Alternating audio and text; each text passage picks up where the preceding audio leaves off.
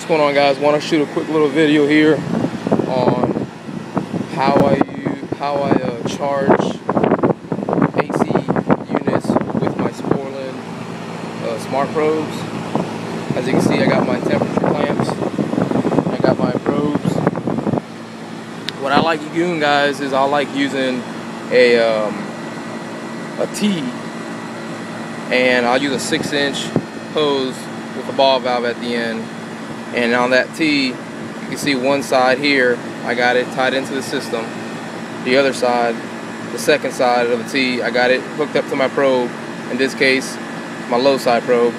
And then on the third T over here, I got a ball valve, and it's hooked up to my drum, right in there.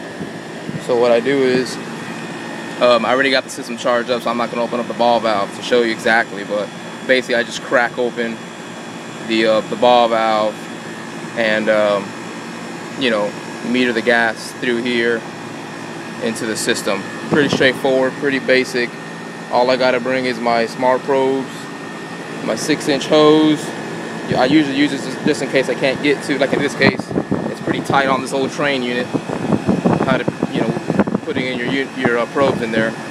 And you just use a T, and you just add gas to the third T with a by the ball valve. So I know I've had a couple comments. Some of my subs were asking me how I charge up systems with the smart probes, since they're hoseless and wireless. And this is how I do it, guys. Pretty straightforward, simple, pretty quick and easy to set up, and pretty convenient. Alright, just want to shoot a little video on that. See you on the next one.